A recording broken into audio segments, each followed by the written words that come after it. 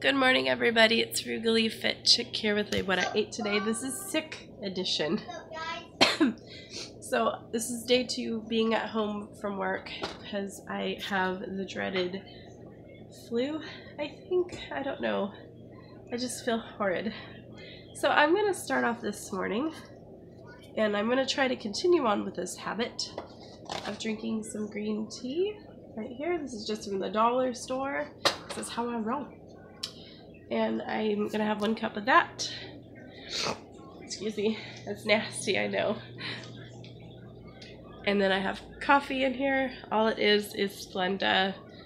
I really don't have any taste buds. It's practically black. So I have 2 of these and a green tea. And then here's my breakfast over here. Okay, it's 1 cup of low-fat honey, Greek yogurt, and 1 banana. That's all I feel like eating right now.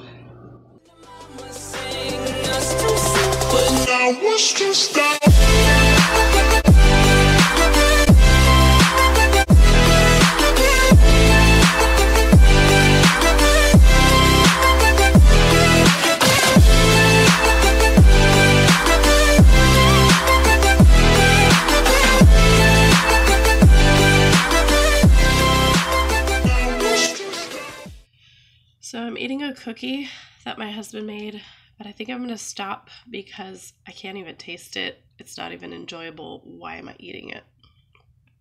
So, yeah. Okay, so dinner is chicken tacos, 1 ounce chicken taco meat. Both corn shells are 120 calories. Loaded with lettuce, tomato, onion. And then I made homemade refried beans with a little bit of Taco Bell mild sauce and some cheese.